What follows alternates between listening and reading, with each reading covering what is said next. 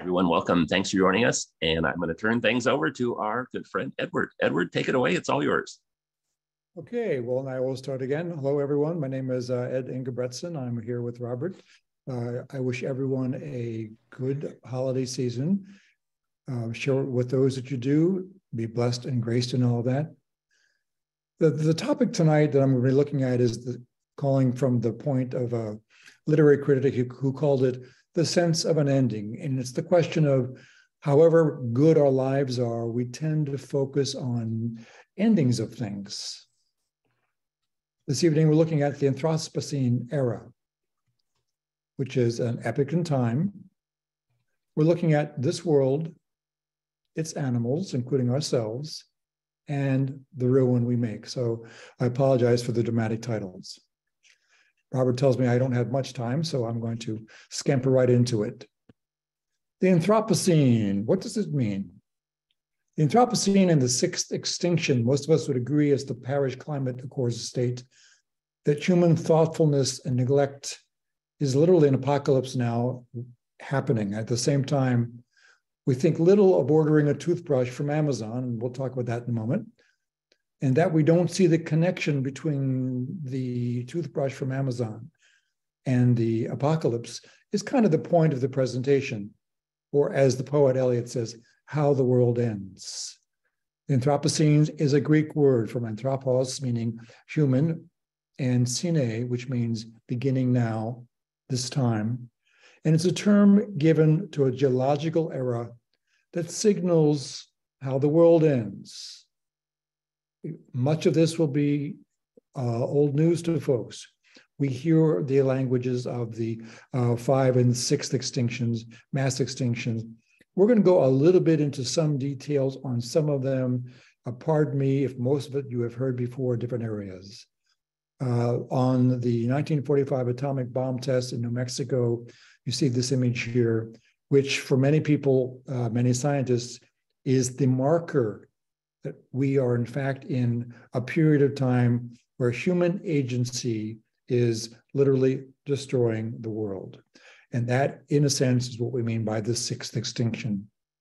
The 5 previous ones have been more or less natural, and the sixth is a different kind of nature. It's including us. Robert Oppenheimer, the developer of the atomic bomb, when he saw the Trinity test, he remarked to himself in his diary, "Now I am become death, the destroyer of worlds." You'll be seeing a lot of graphs, and you can find many of these yourself, and I will try not to spend a lot of time with them. A recent estimate of a background rate of 2 mammal extinctions per 10,000 species per 100 years. That is to say, extinctions happen normally, part of life's process. But the scientists say that even under our own assumptions, the average rate of vertebrate species loss over just the last century is up to 100 times higher than the background rate. So what you're looking at here, very quickly, the red in the graph are creatures or species either in threat or in extinction. And very quickly, they'll give you mammals, birds, vertebrates, fish, background. So this is what from the 1500s one would expect a normal extinction rate. 1 or 2 species per 1,000. That's the background. But what we are seeing, specifically since the 1800s, is a high increase in the loss of mammals, birds, vertebrates, fish. In 2018, David Attenborough warns of, quote, a collapse of civilizations at the United Nations climate meeting. He says, right now we are facing a man-made disaster of global scale, a greatest threat in thousands of years. Climate change, Attenborough said, discussing how countries will implement the 2015 Paris Agreement, limiting carbon emissions. If we don't take action, the collapse of our civilizations and the extinction of much of the natural world is on the horizon. Again, we have heard much of this. That was in 2018. This was as late as October 6, 2022, just a few months ago. Quoting UN General Secretary Antonio Guterres, who lambastes, quote, the empty pledges that put us on track to an unlivable world. In a 2021 document, which now has over 14,700 signatories from 158 countries, the scientists state that climate change, not global warming, climate change, could, quote, cause significant disruptions to ecosystems, society, and economies, potentially making large areas of Earth uninhabitable. The text defines civilization collapse as the loss of societal capacity to maintain essential government functions, maintaining security, the rule of law, and the provision of basic necessities such as food and water. Civilization collapses in this sense could be associated with civil strife, violence, widespread scarcity, and thus have extremely adverse effects on human welfare. One could pause here and one could say, I have been reading the newspaper, and all of these things one can see in the news as we speak in our own government and in our own governance. But I want to come back a little bit to the climate change.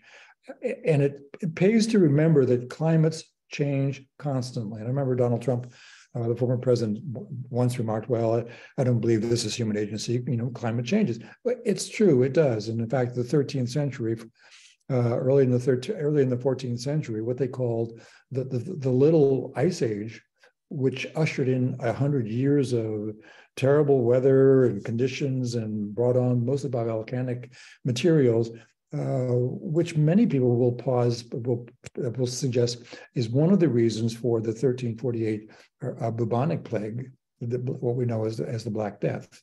So we have these kinds of moments, and the times change, and people looking at the history of medieval Europe note that under certain periods of time, the whole swaths of the country were able to be harvested and agriculturally good, and in hundreds of years elsewise, they weren't.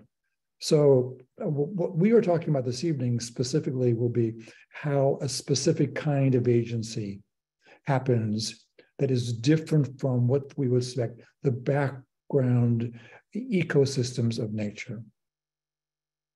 Very quickly, a prologue, items in the news recently. And I will say in advance, some of the images that we're seeing might be disturbing in terms of particular kinds of animal loss and life.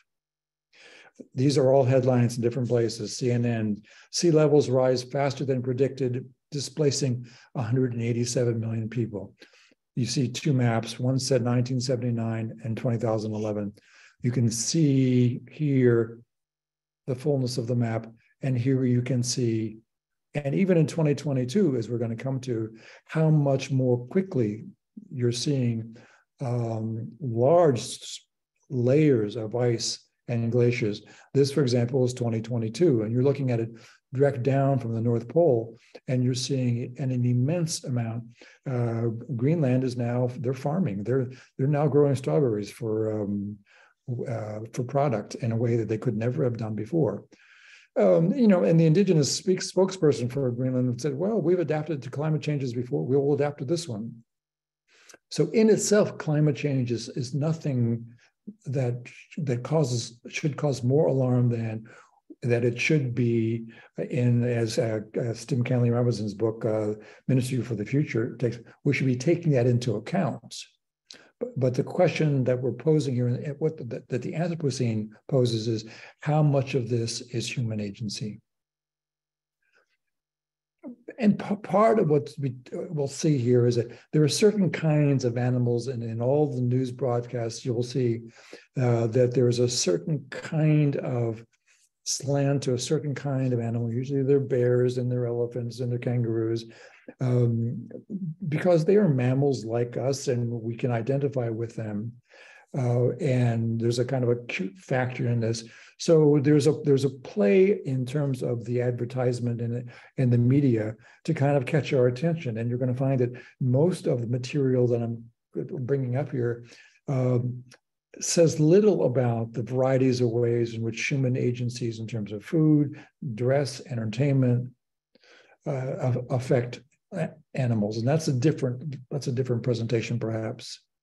But so on this point from the UN, another study from the UN paints a bleak picture of the planet. It warns 1 million of the planet's 8 million species face the threat of extinction because of human activity. This is tens to hundreds of times higher than it's been over the last 10 million years. So we remember the terrible fires in 2019 on the mid-south coast of New South Wales in Australia. A fire crisis that wiped out nearly 500 million animals. You've heard these particular statistics, that the world is set to reach a 1.5 centigrade level within the next 2 decades.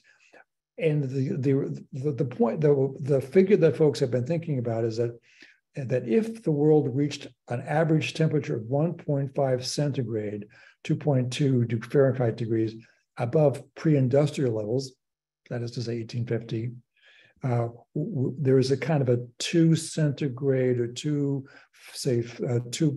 Fahrenheit degree window there where people can still survive. But beyond that, forests start to die off. As temperatures continue to rise, forests could begin to die off.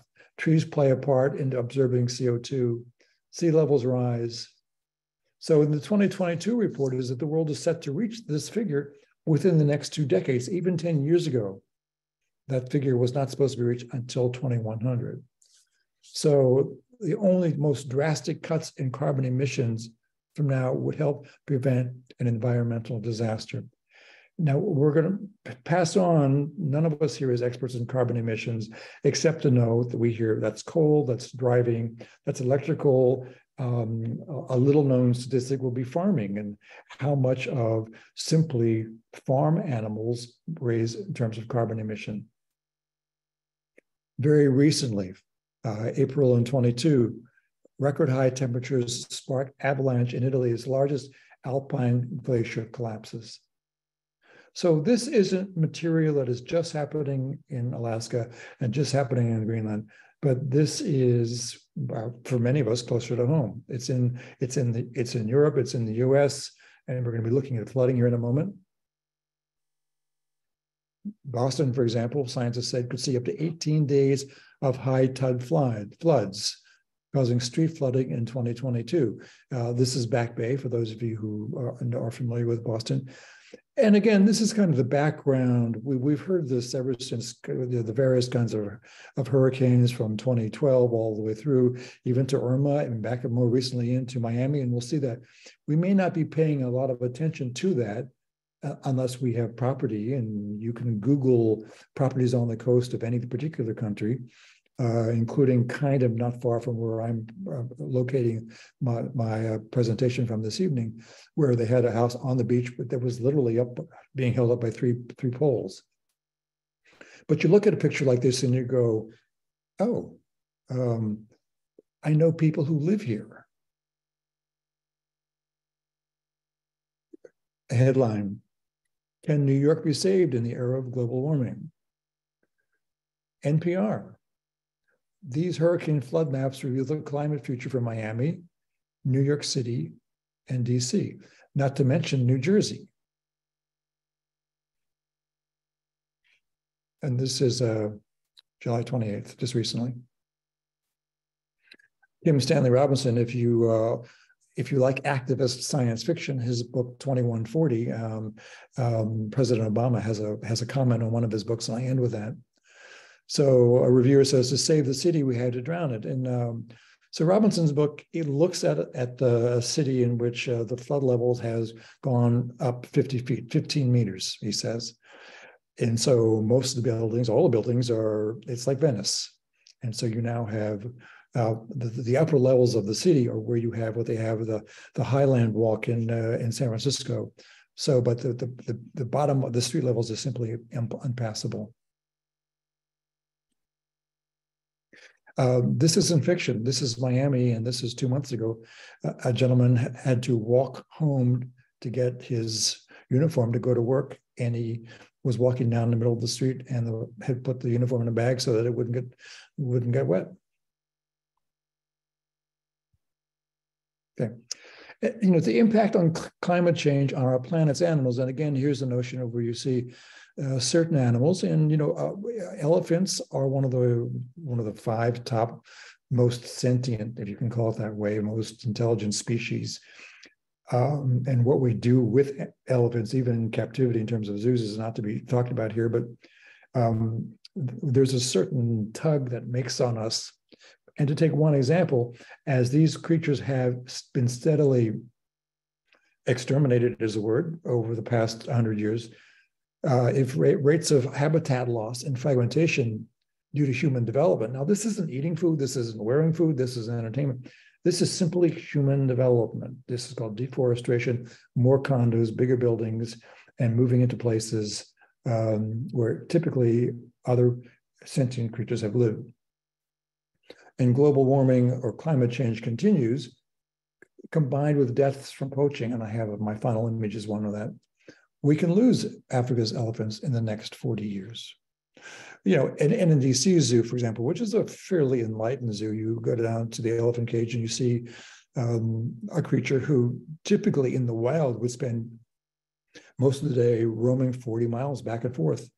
And this creature has maybe 300 yards or 200 yards to walk around in.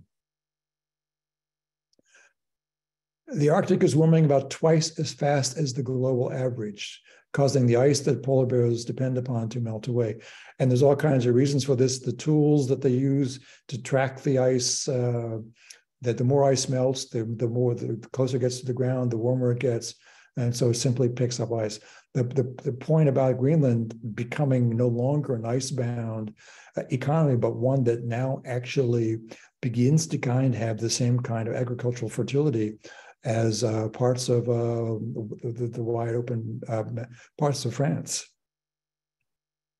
Back to Australia's Black Summer, 186 square kilometers or 72,000 square miles. This terrible image below of a kangaroo who got stuck in a fence and burned to death there. So the 6th mass extinction is in process, and we're going to go back and we're going to talk a little bit about what this kind of jargony language is. But we're experiencing the quickening of an extinction event in which more and more and more we're seeing loss of life that will not be repeated, the likes of which have not been seen on Earth since for at least 65 million years. You remember the film Jurassic Park? Well, the year 65 million years goes back to the Jurassic era, which is where that title comes from.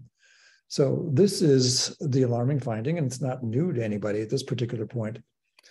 To repeat, a conservative estimate of the background extinction rate for all vertebrate animals is 2 extinctions per 10,000 species per 100 years.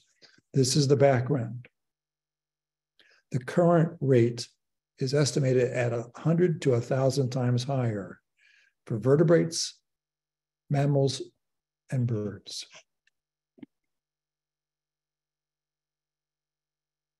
The researchers call it biological annihilation. Studies reveal billions of populations of animals have been lost. Nearly 177, half of the mammal species surveyed, lost more than 80% of their distribution between 1900 and 2015. Now, distribution means where they can live. And we'll see a statistic later, we'll see a map where what used to be called 50% of the global mass would have been wild land or natural land is now down to 25%. So the concept of biodiversity, sorry, I'm missing up, which we're talking about here, talks about the various ways we think about it this way in terms of when you're thinking about persons or human genes and intermarriage, and we talk about incest, and you have to broaden out the gene pool.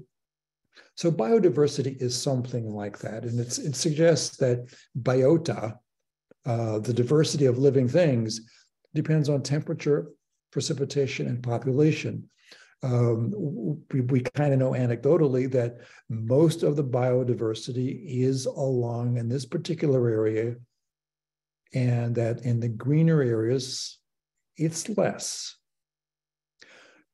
To keep in mind that 99.9% of all species that have ever lived on Earth, amounting to over 5 billion species, are estimated to be extinct. We don't know about anything about them except what we can find in the fossil records. Estimates, more to the point, on the number of Earth's current species range from 10 million to 14 million, of which 1.2 million have been documented, and over 86% have not yet been described. That's an astonishing perspective, and we don't think about that, but that animals come out whenever they come out that we have never seen or recognized, whether they're below the water. So the animals that we know, again, the polar bears, and that the 3 or 4 that we keep seeing in the news, there's 86% of species in the world that have yet to be in any kind of way taxonomized. So if you want to put some of this information into a graph, so since 1900, the expected decline of mammals would have been 1.26 per 1,000. Instead, it's 35. 2.38 per 1,000, 57. Mammals do better, or reptiles do better. Amphibians do slightly better. Fish, they don't. And there's all kinds of reasons because of the acidification of the ocean. Back to the news again, as events in our world and country and city have shown us in the last few months, and you can think about the incursion into the Ukraine. You're wondering, how is it possible that a civilization can be doing this? It's a fragile planet. Pardon my politics, folks. We are fragile people. We share this fragility with, as the BBC reports, an astonishing 8.7 million species of flora and fauna. To cut to the chase, we are one of the fauna. So later on, you're going to see me talking about non-human animals. We are, since 1557, been put back into the biological strata as an animal. And this BBC report was in 2009. Many animals may be long extinct even before they can be identified. The International Union for the Conservation of Nature's Red List, critically endangered, 42,000, endangered, 6,000, vulnerable, 10,000, newly threatened, 4,000, least concern, 32, no data, 11.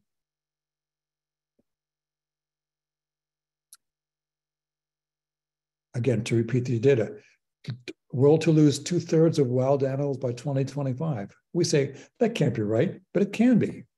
The dire circumstances for the world's wild animals, warning that 2/3 of vertebrate populations could be wiped out by 2025 based on 1970 population models.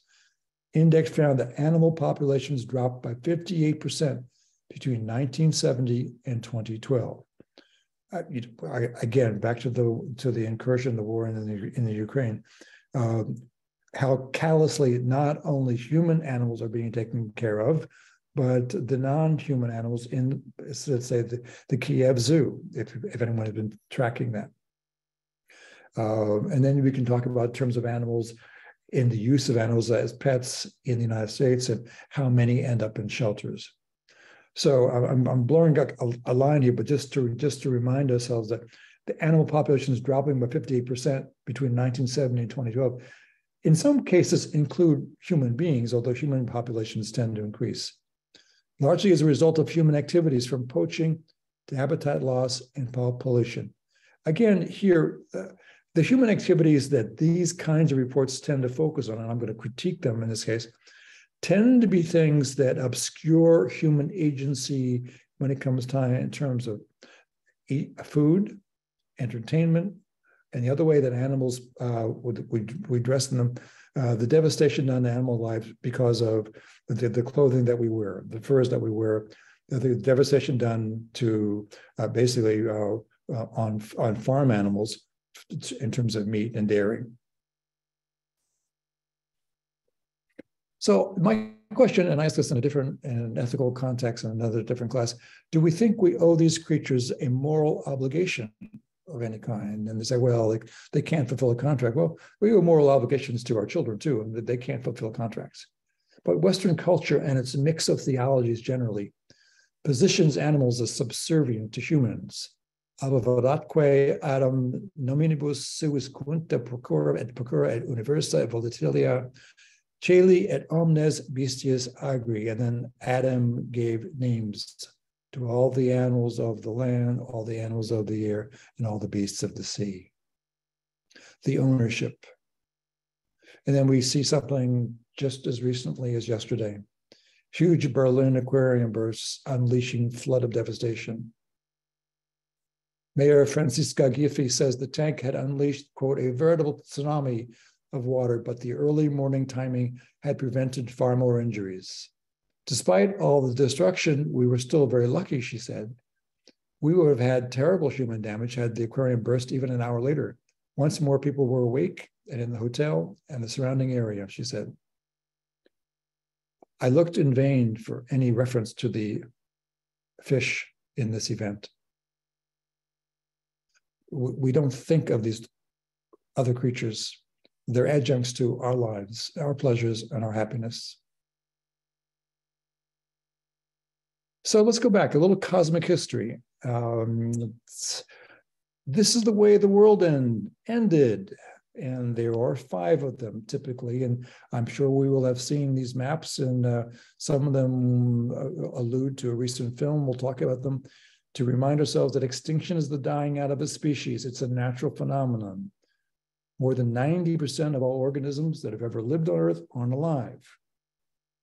But human agency has made it worse. And that's kind of the argument and all the back and forth around global change and that sort of thing. Accelerating natural extinction rates due to our role in habitat loss, climate change, invasive species, disease, overfishing, and hunting. If you drive up and down 95 during October, November, and you see the awful slaughter on the road of animals, and it's a case, no one makes a deal of it, and we say, well, but you know, it's the price we paid that we can have 95 going up and down between New Jersey and DC. But it's that kind of sense, and I go back to the fish in Berlin, is that there's a notion that Adam named all these creatures, and there's a kind of what they would call dominion over them, which is kind of a misreading of the Old Testament of that particular text, but that gives us some kind of power to not only name them, but then to hold them in submission. So, but what is an extinction event?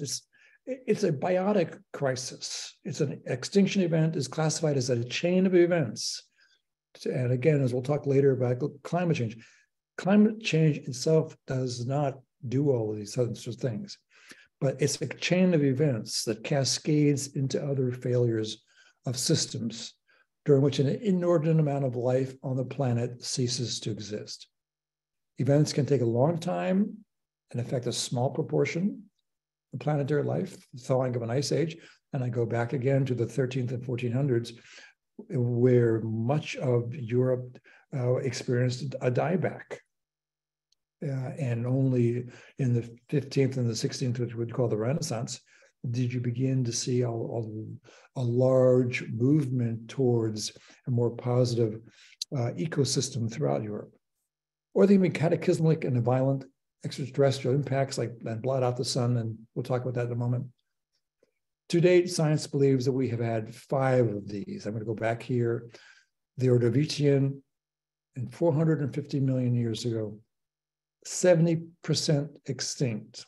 Okay, but by and large, that's mostly one-cell items, creatures in the sea. The Devonian, 375. And you can see here how that looks, 70% extinct. The 2 that we know, the Permian-Triassic extinction event, 251 million years ago, were 95% life extinct, that all creatures living today emerged since then out of about 4% or 5% of the survivors, what they call the Great Dying. The Triassic, Jurassic, 200 million years, 75% extinct. And then 65 million, this is really recent history in some ways, what they call the KPG extinction, were 75% extinct, and mostly the dinosaurs, mammals and birds survive. To go back to this, for example, and we'll talk a little bit about gold spikes, and we'll talk about how these different eras are decided. That this is, if you go to the, let's say if you can remember what looking at rock that water has gone through, and you see the gradations in the rock, and you see like the Grand Canyon, and you can actually look at it. You can say they're different. It's like a layer, see different colors. That each one of those layers of rocks can be read. They are legible, and so that every epoch that changes, they can see it in the fossil record. They can see it in the stone record, and we'll see that. So the biotic crisis is a widespread decrease in biodiversity. Why is it important? As I was talking a moment ago about what they would call the gene pool, without a wide range of animals, that every animal exists in a certain particular area and thrives according to a certain climate, a certain temperature, a certain niche. And if animals of different kinds vacate that niche, then without a wide range of animals, plants, and microorganisms, we don't have the healthy ecosystems that we rely on to provide us with air, number one, and the food that we eat.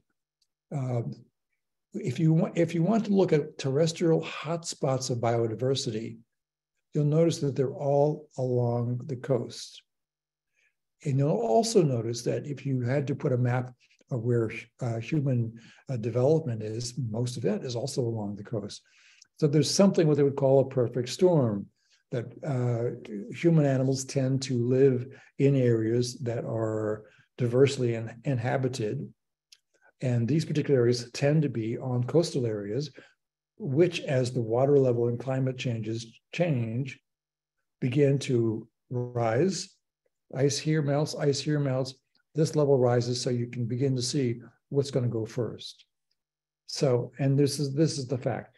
There's an estimated 8.7 million plant and animal species, 86% land species, 91% of sea species still remain undiscovered.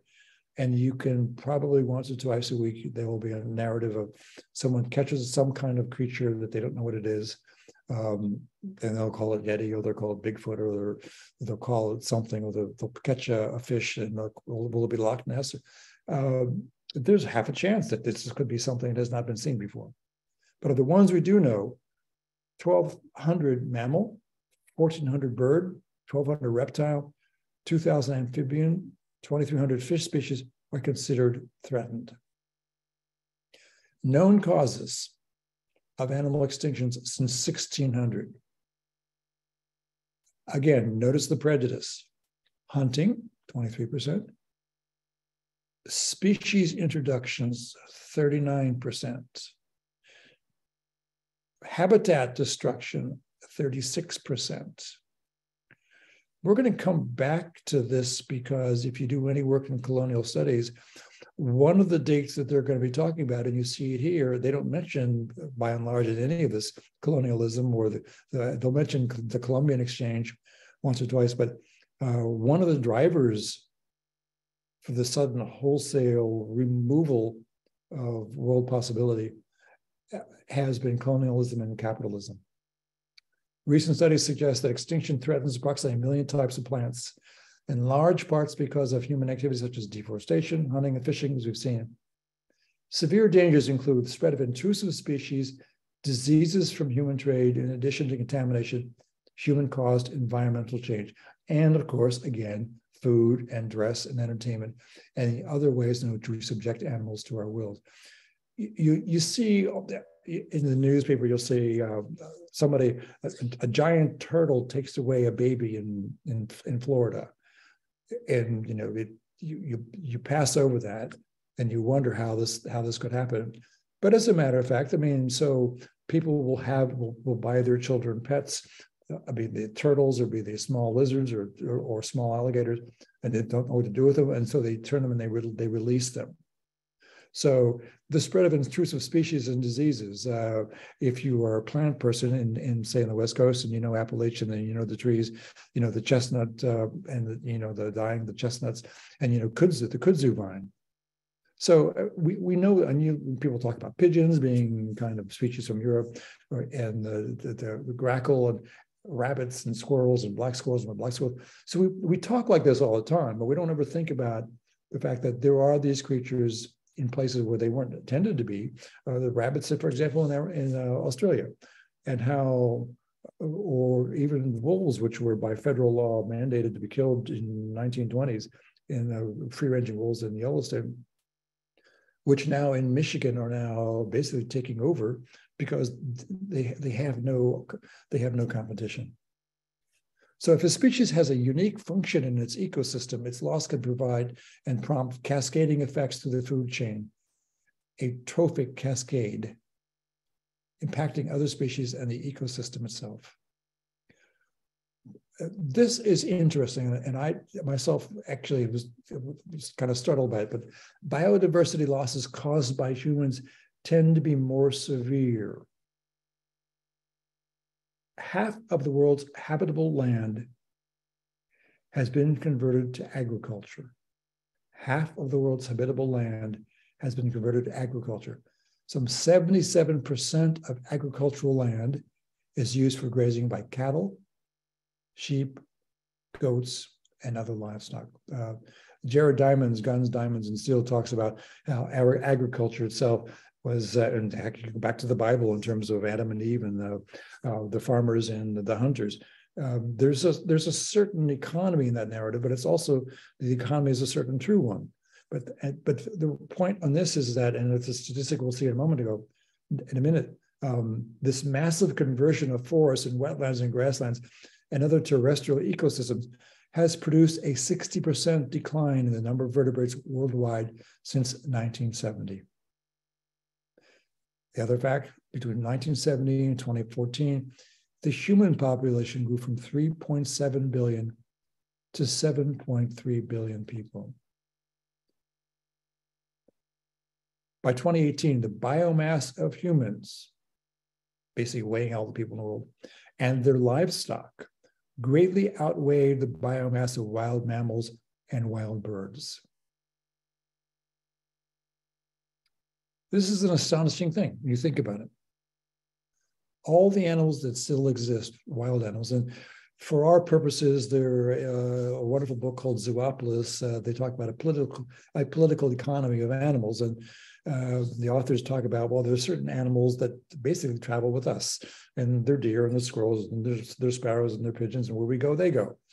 And the Norwegian black rat, thank you, which they use in laboratories. And then there are other animals, wild animals, the ones that you would see in zoos. All the wild animals that still exist, the biomass, this is what's left. This is livestock. So back to the Bible and Genesis. When the text says in Genesis 1:29, all of these I give you for food, the King James Version translates the word into meat.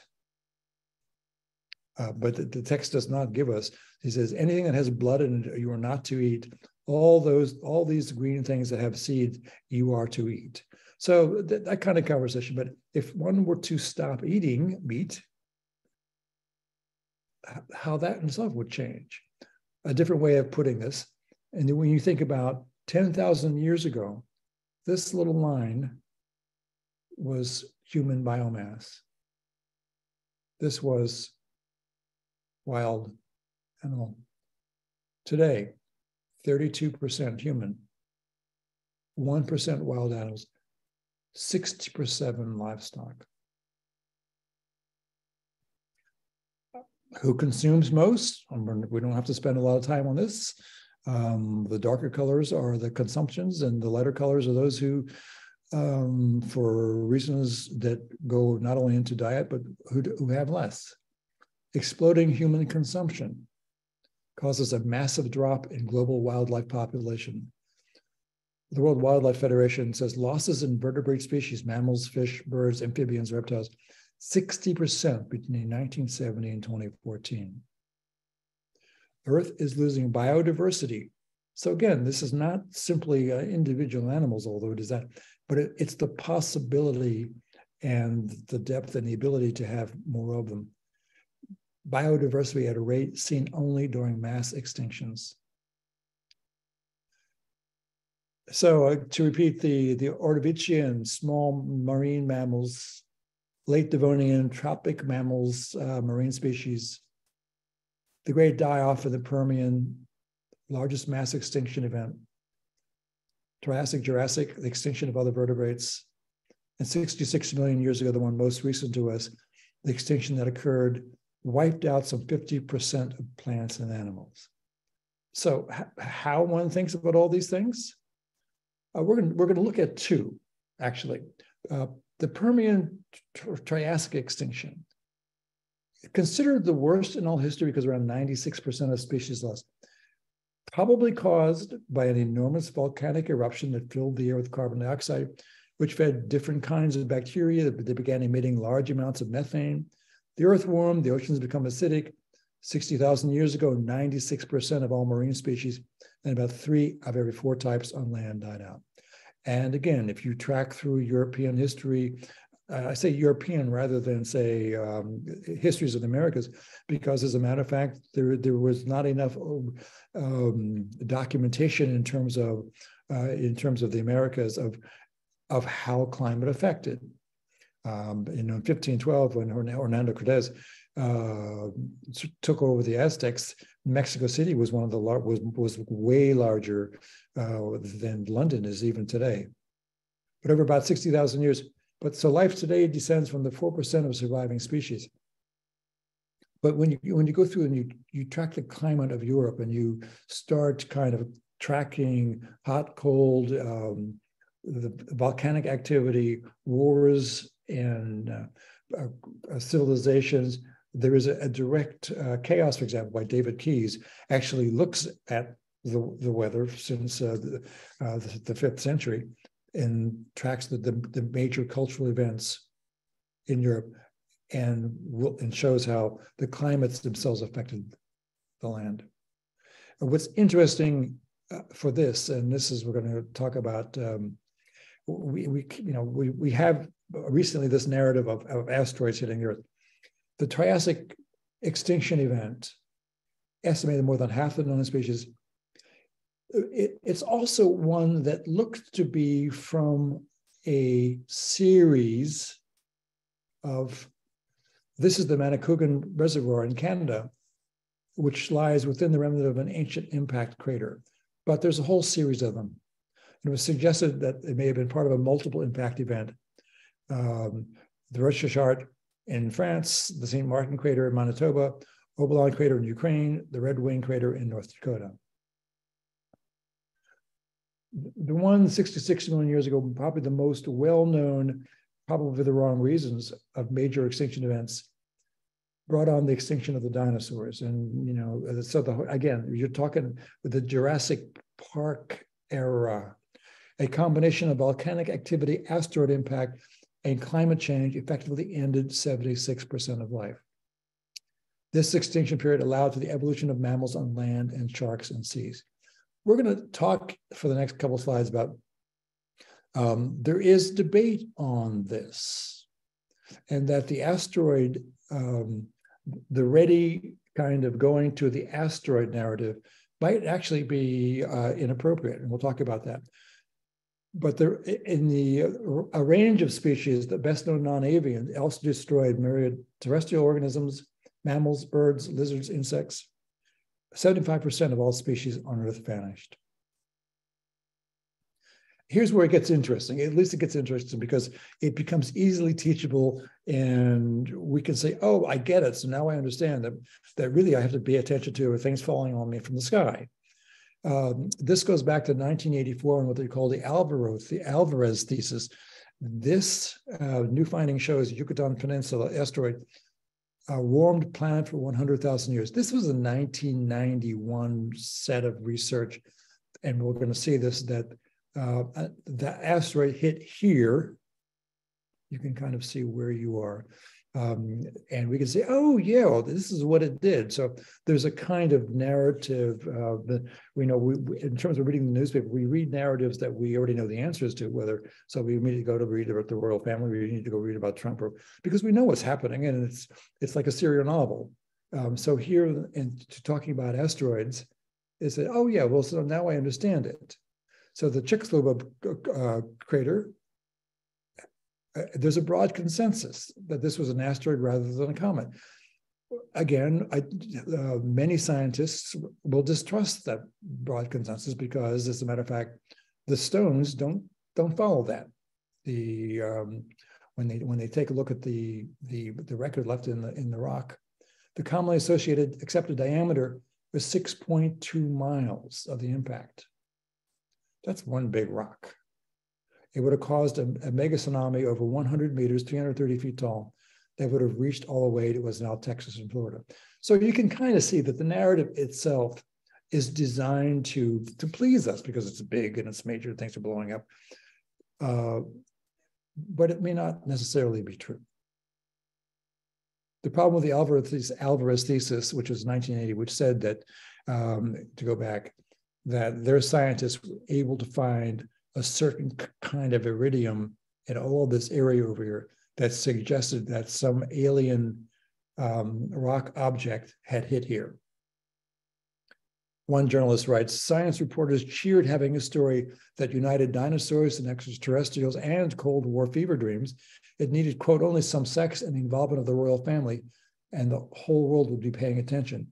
This was written before Meghan and Harry, but you get the point, that there's a kind of way in which even the things that I'm talking about tonight, the Anthropocene, is ready-made out of certain kinds of narrative parts. And so much of the work that you see about climate change, this and everything, pays little attention to the various ways in which we can, the other ways in which actually humans do affect this.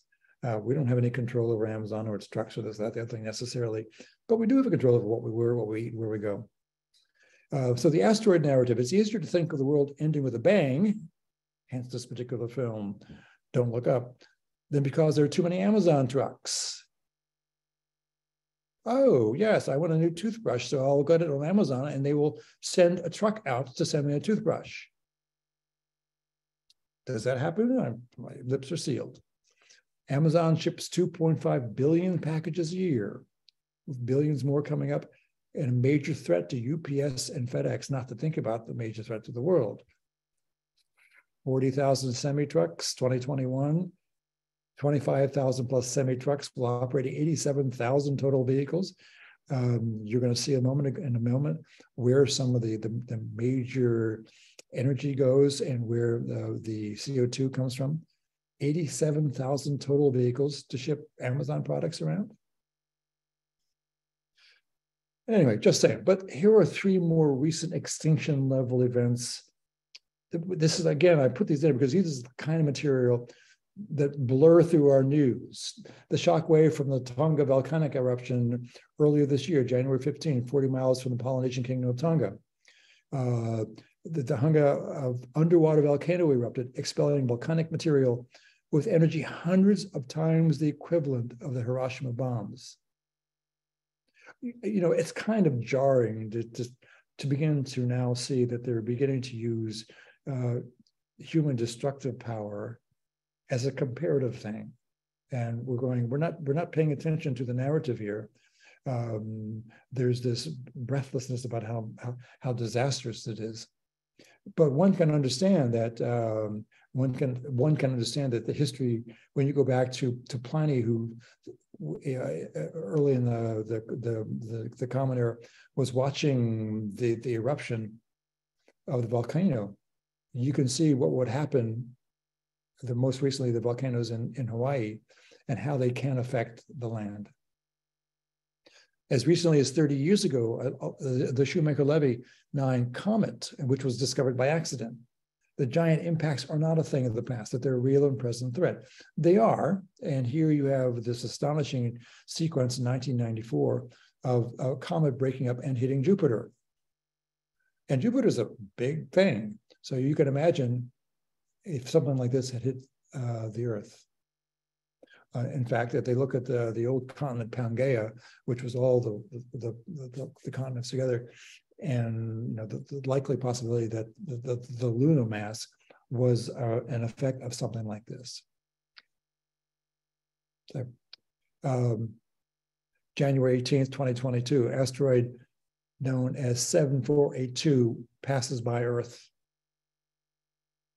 So we see this kind of material.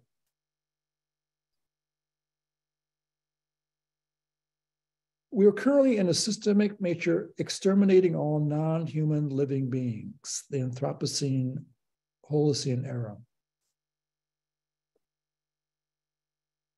This is an ongoing extinction.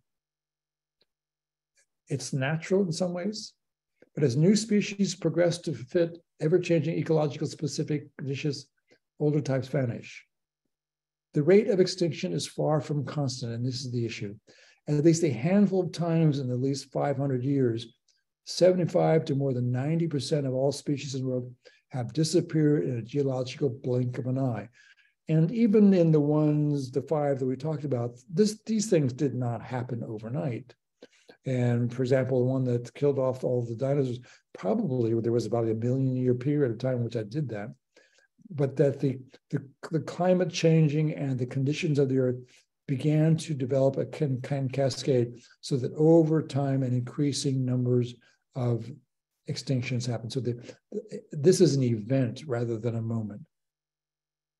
So mass extinctions happen because of a climate change, asteroid impacts, volcanic eruption, or combination of these causes. What we're talking about now, the Anthropocene adds a new driver, human agency. And by the way, the Anthropocene is not yet something that is or it's not geologically approved. In other words, the scientists, they're voting on this particular name.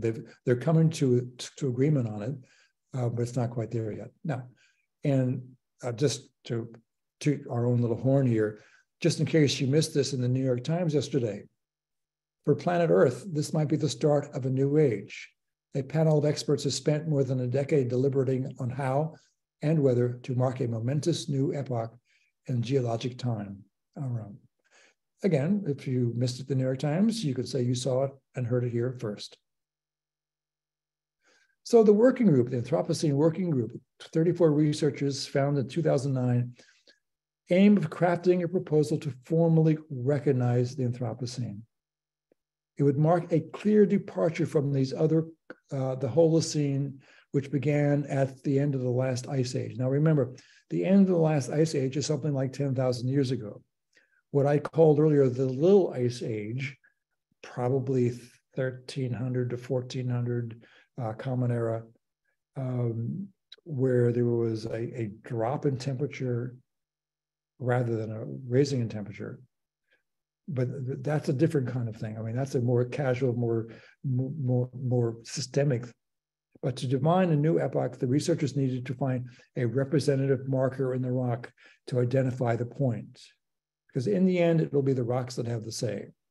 The question is, to have humans left a distinctive set of marks preserved in rock, seafloor mud, or glacial ice that indicates a fundamental change. 2014, the sixth extinction on unnatural history. The ongoing sixth extinction event might be one of the most severe ecological threats to the determination of civilization. Proceedings of the National Academy of Sciences. This was 2014, and Ms. Colbert works for the New York Times. So after a decade of investigating the question, the AWG decides that humans had in fact left an indelible mark. In May of 2019, 29 of the 34 members opted to move forward with developing a proposal supporting the designation of the Anthropocene.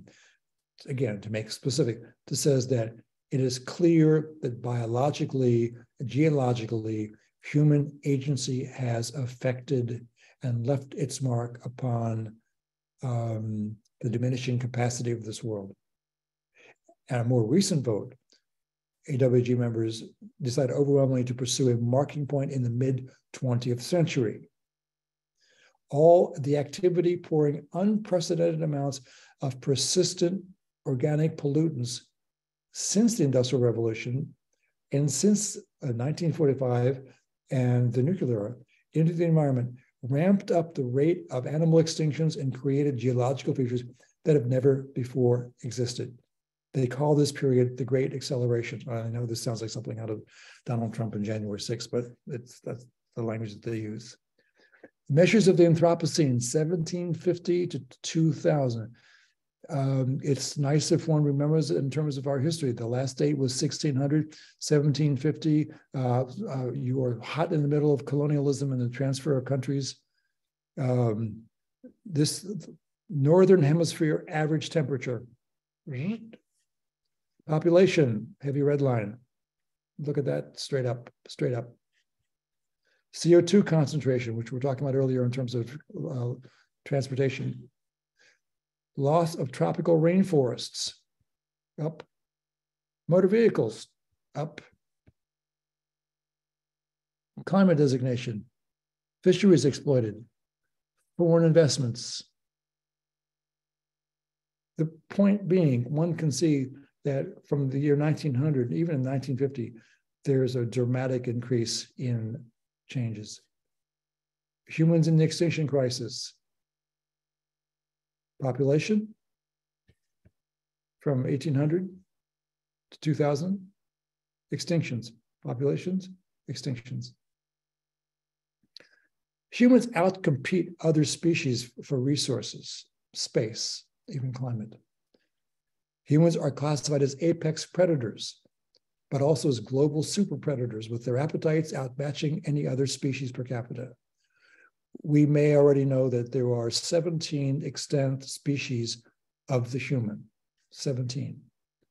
The Smithsonian in the Human Project, I think it's called, has this kind of sideways, well, what happened to the other 16 human species that were effaced or displaced? The word for it is displaced. And basically what we're seeing is that the one species, Homo sapiens, was the species that was and remains the most aggressive. Species extinction threat grows. This is again 2009. We've seen a lot of this. Climate change, pollution, destruction of habitats, invasive alien species. Okay, so much of this, and you can see that here from the year 1800 to 2100, population goes from 0.09 billion to 12 billion. Loss of species in ecosystems, minus 1.8 to minus 17%. Land area converted for human use in 1800, 7.6. 2100, 49.1%. So the golden spike, the golden spike is in fact a golden spike. GSSSP, a golden marker created by evidence of a global event that leads to long-lasting global changes. When they can read this and say, in this particular time zone here, something happened. These are indicated to indicate a change in a geologic division, such as an epoch, age, or era. The two suggested for the Anthropocene, and this is what's interesting. 1610, a time where the greenhouse concentrations in the atmosphere dipped by 7 to 10 parts per million. Oh, that's interesting. It went down, so why is this a marker? The dip was driven by sweeping man-made activities. The Columbian Exchange in 1610 was in process. New species were being introduced irreversibly into both continents. European diseases like smallpox had killed tens of millions of people in North America. Agriculture was collapsing, forests were making a comeback, absorbing more carbon dioxide. From another perspective, I want to point out how whitewashed this whole thing is. Okay. Colonialism is not mentioned. Smallpox is killing off people, but not enslavement. that in 1495, Columbus took 5 boats of indigenous persons back from Taino Indians from the Jamaican islands into Spain in slavery. And from that particular point, the European slavers, Britain, France, Denmark, and others, they're the ones who are bringing in. So while one of the narratives is that it was European diseases like smallpox that killed millions of people, the other narrative is about the enslavement of indigenous as well as African persons. 1964, the other contender for the start of the Anthropocene, the year that traces of radioactive fallout from nuclear testing reached a peak worldwide after the worldwide testing ban. Using this as a boundary would likely pass muster with geologists. It's quite visible in the record. More usefully, using 1964 as a start would help denote what some scientists have dubbed the Great Acceleration, a period over the last 50 years when economic and population growth really took off. And we've seen that in all these maps. You've seen other, and it goes straight up. The Columbian Exchange, Hiroshima. Potential points for the gold spike for the Anthropocene: East Scotland Basin, Bebu Bay, West Florida Garden Bank, Flanders Reef, Palmer Ice Sheet, Lakes, Schlangenland Mar, China, Searsville Reservoir, US, Sniska Mountain on the Polish and Czech border. And you can see here, right here, where you can see one of the marks. To the point of this evening, other potential markers of the Anthropocene: plastic pollution. This stuff now hardens into rock. Aluminum and concrete particles, high levels of nitrogen and phosphate in soils derived from artificial fertilizers, abandoned concrete, a completely new human-created environment.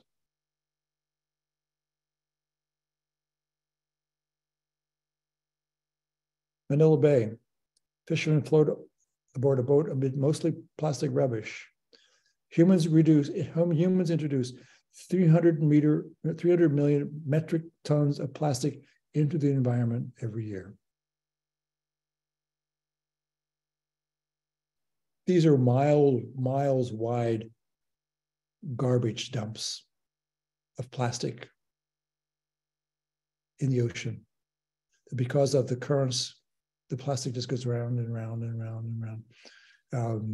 A friend of mine who does marine animal disentangling will talk about the amount of plastic that not only do they have to take off of right whales, sperm whales, seals, but the amount of plastic that they find inside these creatures. The old image of Moby Dick, for example, speaking from an American literature, where you see Moby Dick with all kinds of harpoons and things on it. That's exactly the case, is that these animals carry with them marks of the human capitalism that they see.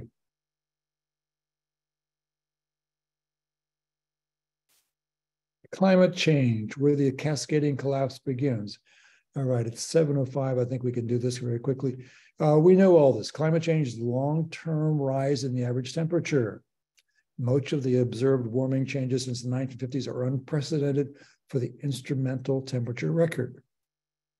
2013, the Intergovernmental Panel Fifth Assessment Report, it's extremely likely that human influence has been the dominant cause of the observed warming since the mid-20th century. Code red for human-driven global heating. Human-induced climate change already affecting many weather and climate extremes. Many of these changes are unprecedented. Some of the shifts are in motion now. We've seen some, while some, such as continued sea level rise, are already irreversible for centuries to millennia ahead. Global surface temperature has increased faster since 1970 than in any 50-year period over the last 2,000 years. And you don't have to go far, because this particular summer, and even the last couple of months, we've seen evidences of this in places where typically the weather was 10 or 15 degrees higher. For example, temperatures during the most recent decade, 2011 to 2020, exceed those of most recent multi-century warm periods. Okay, to see it on the map, from 1880 to 2017. The numbers that we started with, it projects that temperatures could rise at least 3.6 Fahrenheit by the end of the century under many plausible scenarios, and possibly 4 or more. Okay, as I noted earlier, experts considered 2 centigrade of warming to be unacceptably high. A more recent study also shows that this particular figure is going to be reached not by the end of the century, but by 2050.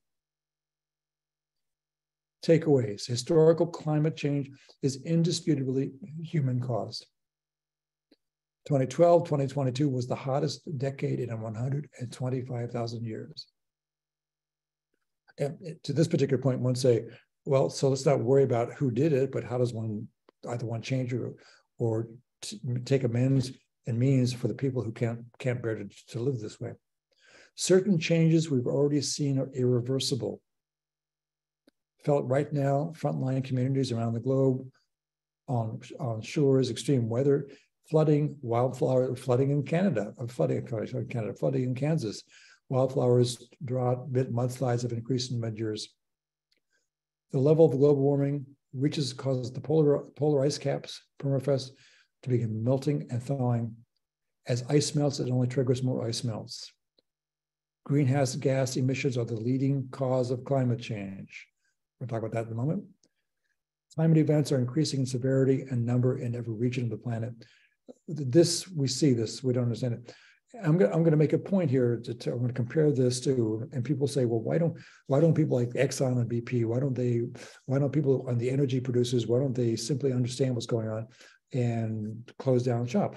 And in the same way, for example, you go back and say into the 1860s, and why enslavement in the United States lasted so long, and why abolitionism didn't happen sooner.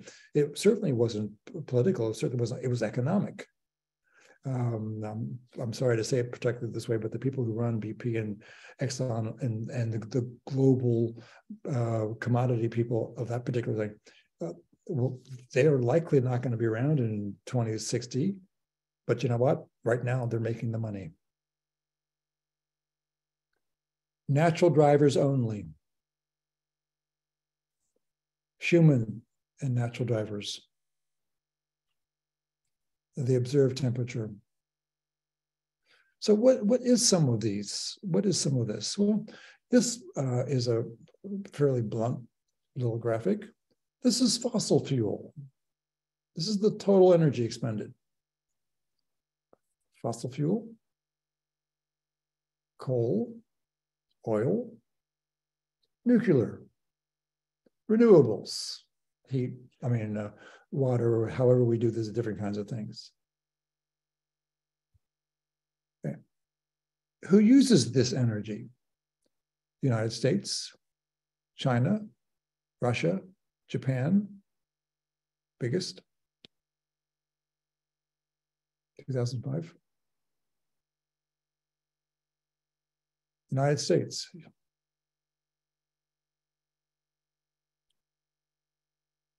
This is the Paris Agreement, signed and ratified, withdrawn. Quite literally, the very first thing President Joe Biden did the day he was sworn into office, signs a series of executive orders, including rejoining the Paris Climate Agreement, hours after his inauguration, one of the very first things that he did. The climate crisis, Biden said in his inaugural speech, one of several big challenges facing the United States and the world, to quote, during a world of peril. Future generations should be able to look back to us and say, they healed the broken land. Biden uses an expression here, the broken land, which is from a book, from Timothy Milgram's book on ethics in a time of global catastrophe. He doesn't cite it or talk about it, but it's his expression, and I think it's a good one. But so the climate change affects more than human animals, and rarely does one see in any of this discussion of climate change, about how other than in terms of how other non-human animals, except maybe polar bears, survive it. But by century's end, wildlife habitats could shrink by a quarter. Already mammals and birds and amphibians around the planet have seen the natural habitat shrink by 18% over just 3 centuries. We estimate that species have lost an average of 18% of their natural habitat and maybe lose with 23%, scientists write in the new study. As we continue to expand agricultural and urban areas, the habitual size of almost all known birds, mammals, and amphibians is shrinking. And here you can kind of see where areas are that wildlife, meanwhile, is being pushed into even smaller and smaller areas. 25% of ice-free land once considered wild compared to 50% 3 centuries ago. Rates of extinction of species affected here are far above averages. So the maps that we see show the majority of remaining wilderness areas in the deserts of South Australia, Amazon rainforest, Tibetan Plateau, and boreal snow forests of Canada and Russia.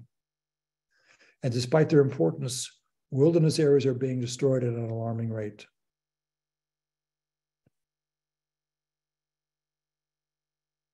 We're failing to meet all the targets set for slowing down biodiversity destruction by 2012. The point of the Biodiversity Outlook report in 2020, it warns not only of the alarming degradation of nature, but also points to it as a variable that increases the risk of future pandemics. I've mentioned now a couple of times the bubonic plague.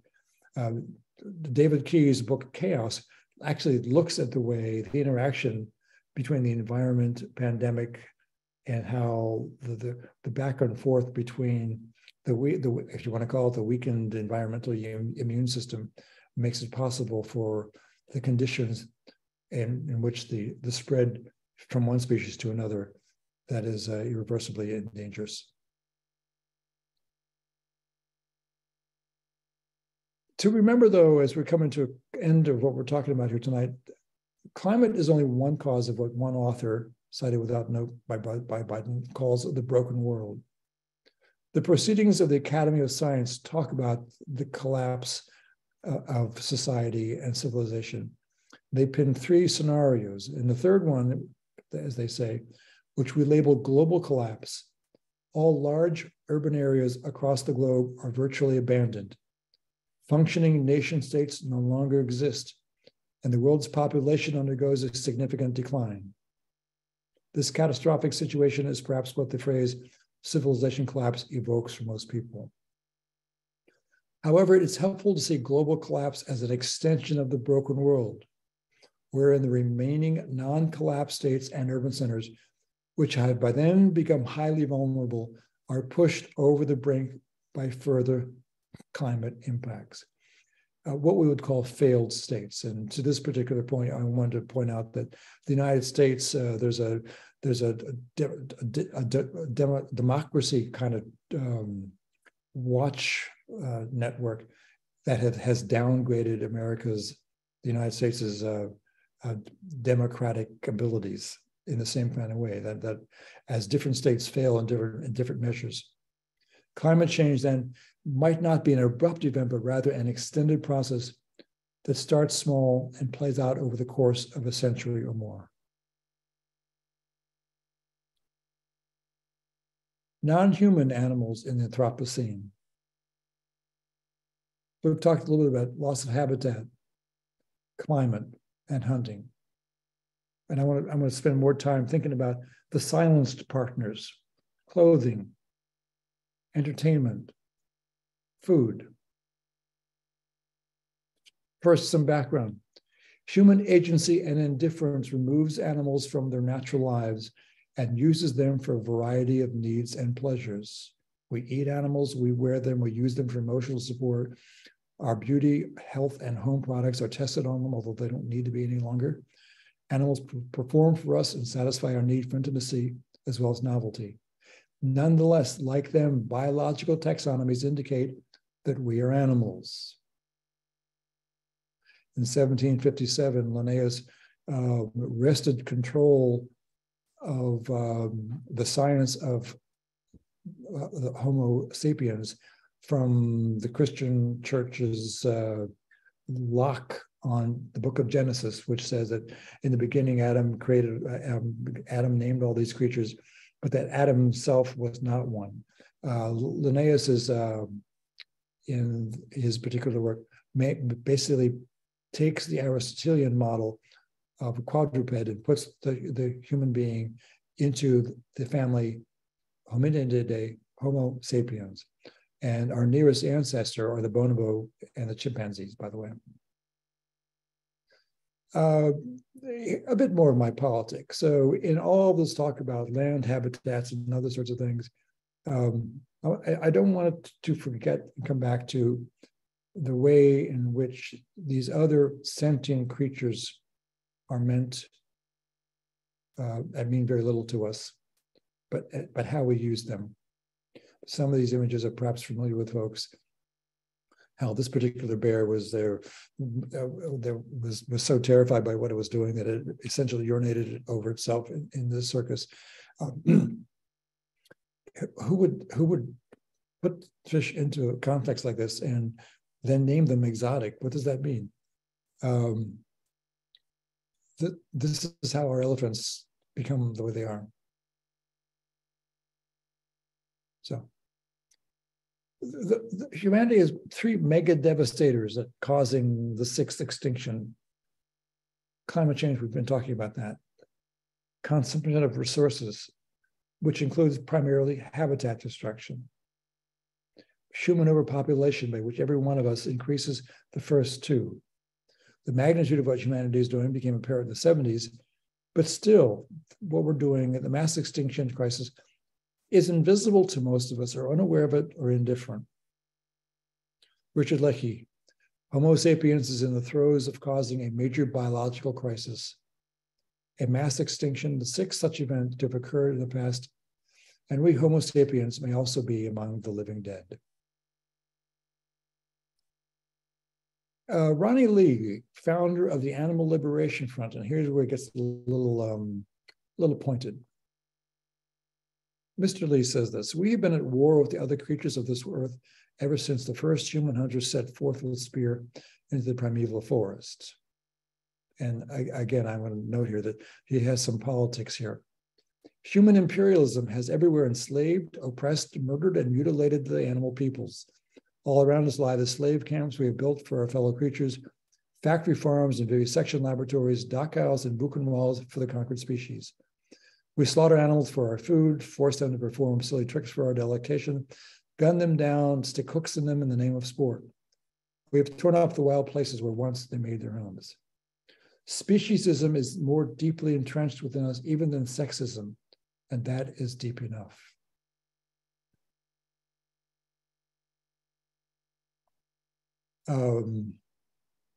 All right, I'm not going to go there. So to review, roughly a third of invertebrate species are experiencing declines and local population losses. It varies from group to group, depending on the taxonomic group. But of the decreasing species, many are now considered in danger. That so many common species are decreasing is a strong sign of the seriousness of the overall biological extinction episode. Here again, you see black, not threatened. Red is the threatened. Fish, other crustaceans, reptiles, fish, mollusks.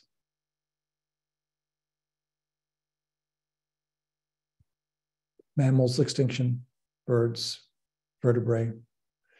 The graphs say it all, but they do simplify it.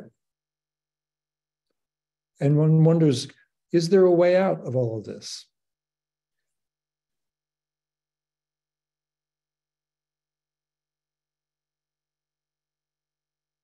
I talked a moment ago about the science between the Alvarez thesis. One scientist who, she's a professor at Princeton, has been arguing for that volcanic evidence of the Jurassic extinction. And she writes this: just think, if we wipe ourselves out in the next couple of thousands of years, there will be no record left. As she studied the eroded remains of 66 million year old basalt. Said, I mean, it's a nanosecond in history. Who will find our remains? There'll be someone going around the earth trying to figure out what happened to us, Eddie said. There'll be big debates about it.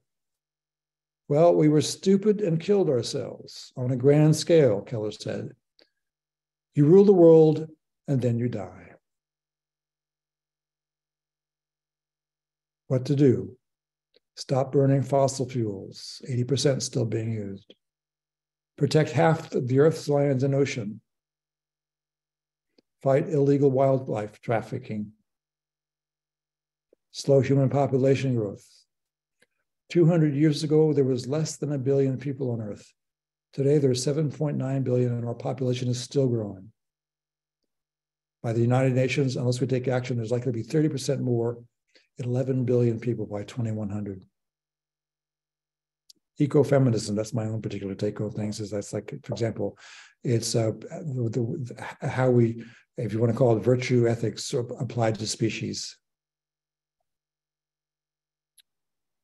This is a 4-year-old Southern African female white rhino attacked by poachers in 2015 with a horn on her head.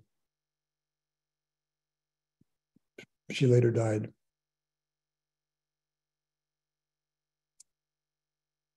In recent years, the Animal Liberation Front and the Earth Liberation Front have become the most active criminal extreme elements in the United States. Despite the destructive aspects of ALF and ELF's operations, their stated operational philosophy discourages acts that harm any animal, human, and non-human. Animal Liberation Front is one of the top 10 domestic terrorists in the in FBI. This is Johnny Lewis, Deputy Assistant Director, Federal Bureau of Investigation. This is in 2004. That the United States certainly does protect its investments, if not in the animals, in the money that they make on selling their bodies. So it might be time to think about, as we end here, it might be time to think about that other narrative, Noah's Ark. What was that all about? We tell the story in Genesis, but was Noah's Ark itself the story of some kind of 13th, 14th century in Europe? Was it some kind of extermination event? Something that happened that we have no record except the mythic narrative? It might be time to think about that particular narrative and what it might mean for its own history, but now to ours. And as we end tonight, and I told Robert I'd be done in 90 minutes, and we are, I want to thank us here for the good that we do together. There's more to do. And may our children know a world that is not broken. Thank you. I want to end with one more thing. Where is it? It's not here. Oops. All right. Here it is. Oh, here it is. The Ministry for the Future by Kim Stanley Robinson. President Obama, this is one of his best books of 2022. And it's exactly what we're talking about. How do we take a world that's broken and take care of it, make it better? Robert, thank you. Questions, and Robert will handle that particular point. And this is how to get a hold of me if you need to. And I'm going to, again, thank everyone for their presence. All right, Ed, thank you. That was awesome. Appreciate that. So as usual with this program, he generated a lot of interesting questions and comments. Let's see. And then, Ed, we also have Patty joining us. She helps out with the chat Q&A.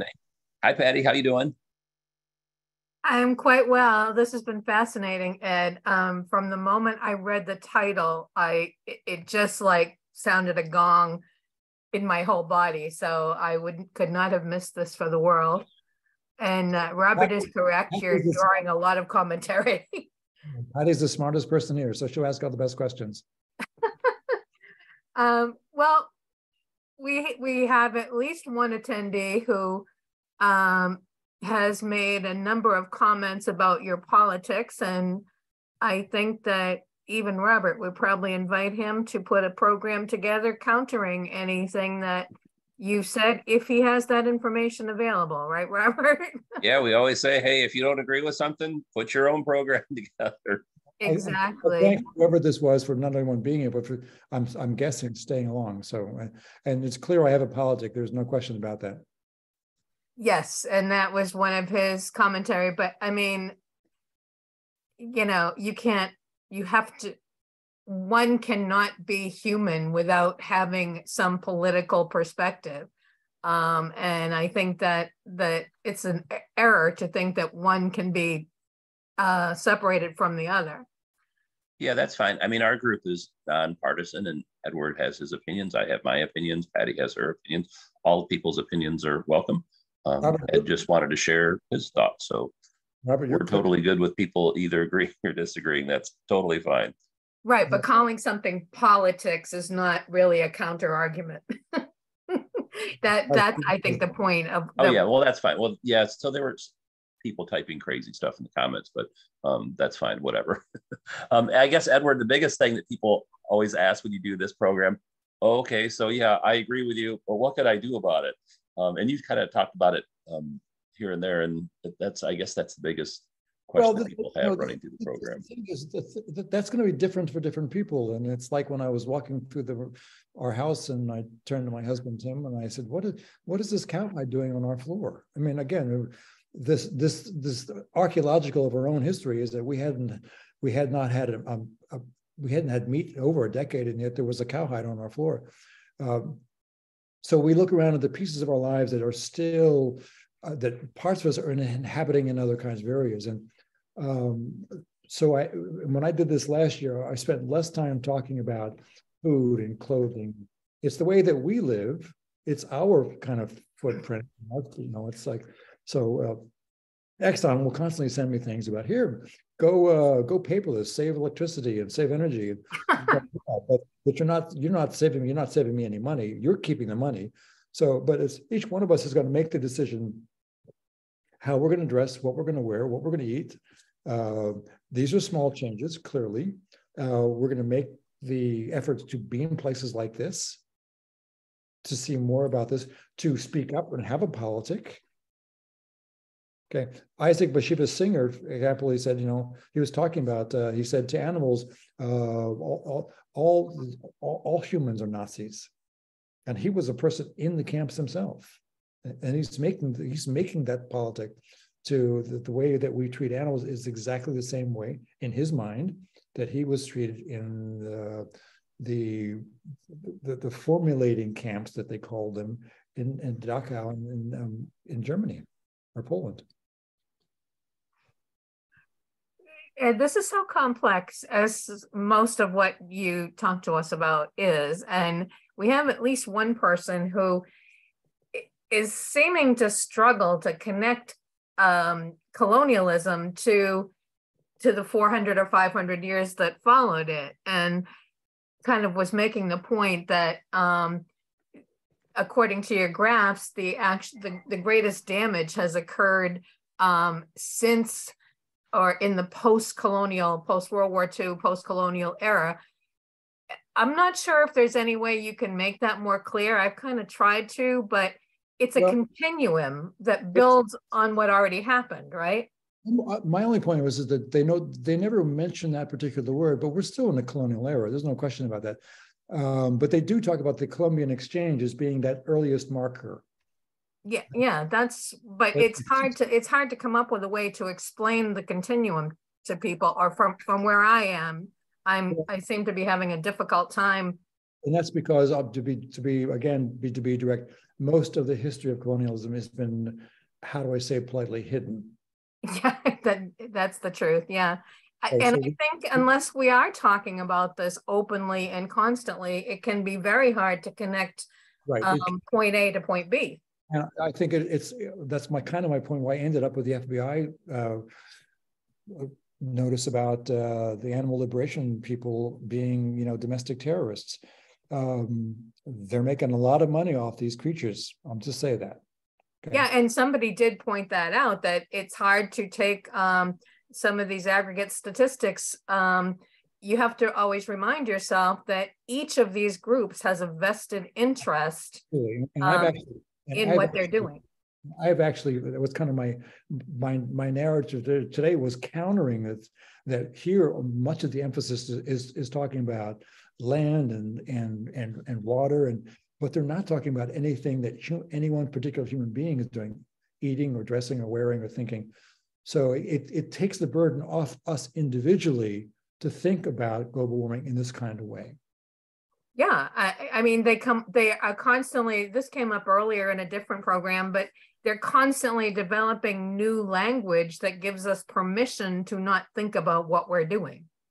I mean, I do a lot of, and Robert knows in terms of the working in terms of the colonial effects in terms of Washington, D.C. and how the Washington, D.C.'s own history of enslavement is nowhere in evidence in the city itself. Mm-hmm. It's astonishing. Right. I mean, one of the things I can't help but think about, because like I said, my family history goes back to the earliest colonial period here in New England. But I mean, it's kind of common knowledge around here that back then, anybody that happened to be in prison tended to be fed lobster because it was so plentiful, ugly, and cheap, nobody wanted to eat it.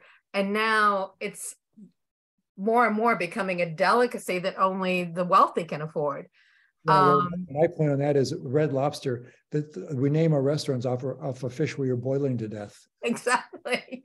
Yes, yes. But I mean, that is just like a beautiful synopsis of what we value when and how. There are accounts of prisoners revolting because they were being fed a constant diet of lobster. It's hard to imagine now, but these are the things that I don't think really people, unless you happen to be directly involved with some of that history, I think it's easy to miss these. Yes, and I understand that, and it's I'm directly involved with it because I've spent how many ever years of my life reading and being. But it's I sympathize with most people who can't make that connection, who have no idea what the Columbian Exchange is. For example, exactly, yeah. When we're celebrating Columbus Day, they have no sense of the number of, when they talk about the 95% genocide, that's the word the New York Times uses, of Columbus's effects on the Taino Indians. And Alvarez's book, The Other Slavery, for example, which talks about, yes, the narrative is it was European diseases, but as a matter of fact, it took the European colonists 3 or 4 months to cross the sea, and by that time, all the diseases would have been, whatever. But they're not paying any attention to the other ways in which European colonists effectively, and you go back to California and the missions, the effective genocide of the indigenous people. Not to mention, since you're speaking about the New England, the enslavement of 5 million indigenous persons in the colonies, which is not itself talked about. So there's a lot of not talking going on. So pardon me for talking. Or invention of narrative and or language that allows us to not talk about the reality of it. Well, that's what I meant about that. Don't look up the narrative of the asteroid. It's much easier to think about boom than to think about that the toothbrush that's coming on my Amazon truck is. Yes. And that itself is an obscenity. I mean, this idea that somebody understood that they could become massively wealthy by catering to your desire to have whatever you want in a moment without having to lift much more than a finger. I was going to say, you know what? And everyone out here knows somebody who got a toothbrush off Amazon and his truck came and delivered it. Yes, exactly. Wherever there's a need, that's what capitalism is. Exactly. But it seems to me that there is a logical endpoint. It's just that we have trouble imagining that endpoint. Well, the logical endpoint is the Anthropocene of what they're talking about. Exactly. Because we can always rationalize, well, my little toothbrush isn't making that much of a difference. When the last elephant we have is that poor creature that can move around 30 or 40 feet in the DC Zoo. Okay, we'll say, well, we can say, well, we're keeping it for the next generation. Yeah. At the same time that we are eviscerating its own homeland. Mm. This is so amazingly it's sad, but it's also like I can't even describe the internal feeling that it creates in me to be thinking about all this. I mean, it's like, oh my God, why can't we understand that we're exploding ourselves? I just have never been able to grasp that basic disconnect. Well, I would encourage anyone who took the time to be here. They've already done the good work. They're here because they're making up their own minds. They're going to get me out of their head and go find a book and find something, and that book is going to lead them to something else. And all of us value the steps that we take, however small they are. Right, and that's the only thing you can do. I mean, is to become as conscious as we can as individuals, and to try to convey the message in the most effective way possible, which is not going out and becoming a terrorist organization, but by example and by early on, somebody was talking about having trouble hearing you, and I said, well, that's because Ed speaks in a soft voice, and I think that's very effective.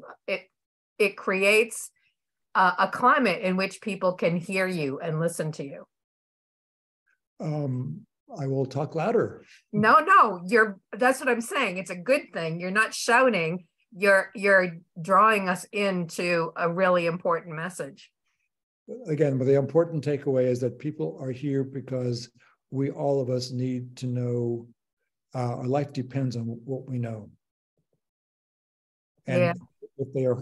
if capitalism is hiding the connection between Amazon's toothbrush and the destruction of the environment, okay, I mean, someone has to uncover that.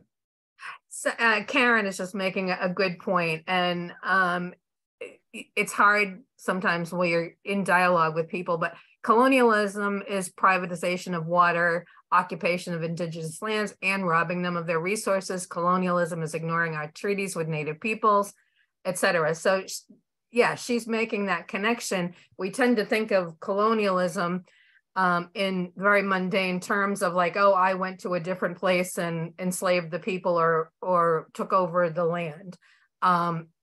It's far more obsequious than that. It pervades all aspects of capitalism, I think. Yes. And what ignoring treaties is one thing. Setting out deliberately to violate them was, as Andrew Jackson, who was known as the Indian Killer, or General Washington, who was called the Town Leveler by the Seneca Indians, or by Jeffrey Amherst of University of Amherst, who threw smallpox blankets into the indigenous camps. Yeah, even this session of the Supreme Court, there's a case on the docket that uses an approach through Indian child welfare to, the goal is to open up possibilities for corporate use of Indian land. But it's one of those backdoor approaches. And unless you're constantly aware of the various machinations that are happening, you just don't see it.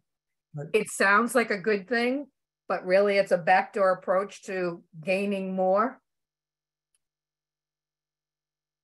Wow, thank you for that one.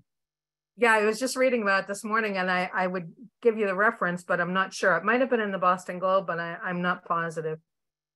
Hey, Robert, are we okay? I know you said we had a. Oh yeah, no, okay. I'm just listening. So, are you going to continue? When you did this before, this was the first of a 3-part series. Are you going to do that again? Because for myself personally, this really had a big impact on me. I went from eating meat once a day to only twice per week, and so I reduced my meat contact or intake by 5 meals a week. Or 250 meals a year. So I feel like I've saved a lot of animals by eating meat 250 fewer times than I did before your program. So are you going to continue on with parts 2 and 3? laughing about the politics because the next one that you and I had talked about was the invention of white people.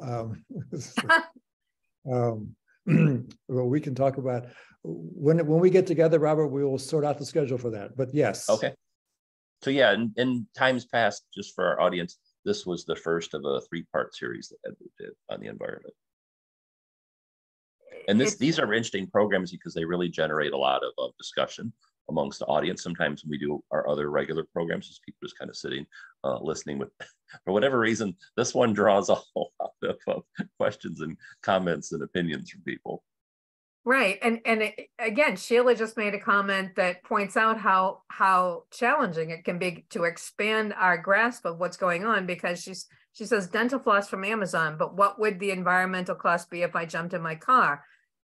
Yes, I did order dental floss, unavailable in Toronto market. I think, though, what we tend not to think about is making dental floss the one thing you need and then needing something different tomorrow, as opposed to aggregating one's needs and trimming them to a reasonable or to a necessary scale, as opposed to I need it now and I want it tomorrow.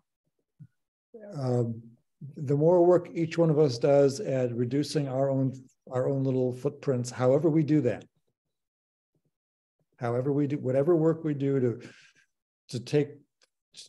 to ensure that more creatures have more possibilities, whether it's feeding the birds, whatever. And I think helping our children and my mother, I'll end this by saying, my mother started me on this when my father gave me a BB gun for my, I was like 8 or 9 or 10.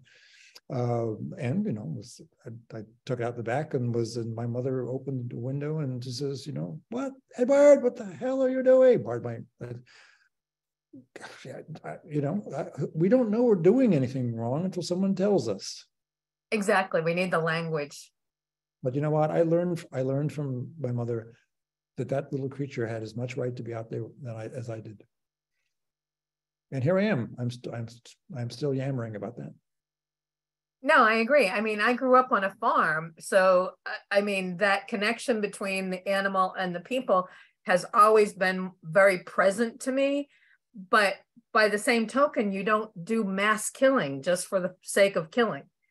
And that's part of what is easy to lose. I like the Jain. I teach ethics in different contexts, and I like the Jain approach, who take their broom like this out so that they don't kill any insects. Well, that may not be a Western way of handling things, but the more, I think, as we together, the more we can look at the way that we live and understand the question of need.